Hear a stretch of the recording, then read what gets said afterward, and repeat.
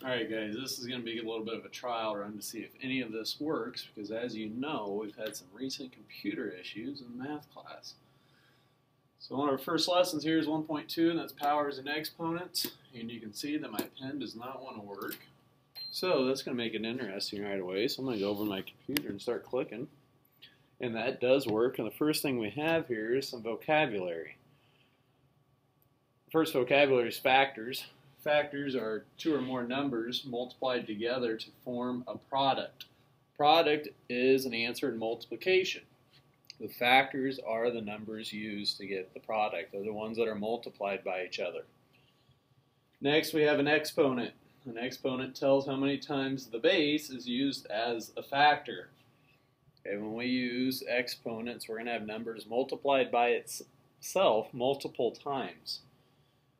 Okay, that leads us into the base, which is the common factor when using exponents. Okay, so if we had, for example, 3 to the 4th power, we'd have 3 times 3 times 3 times 3. Notice I used 3 a lot of times. 3 would be my base. Okay? The exponent tells me how many times I'm multiplying by 3. 4 times. 3 times 3 times 3 times 3. Which brings us to our last term of powers. Powers is a word used for numbers expressed using exponents. So 3 to the 4th power is just saying that we're going to use 3 as a base multiple times. So you see here I have a little diagram that gives you an example of this. 16 is the same as 2 times 2 times 2 times 2, which is the same as 2 to the 4th. 2 is our factor. Okay? It's being used as the base.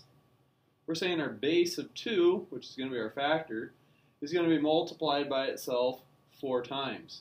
4 is our exponent. So the base of 2 multiplied by itself 4 times gives us 2 times 2 times 2 times 2, or 2 to the 4th power, all equals 16.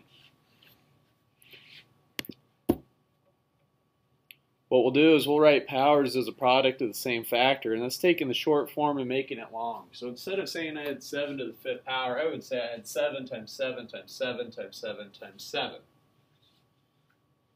Okay, so I'm taking it from the short version and making it long. That's the nice thing about exponents, is it allows us to write longer problems in a shorter form, but it represents something. Okay, and that's what we'll be talking about when we get into our lessons here tomorrow.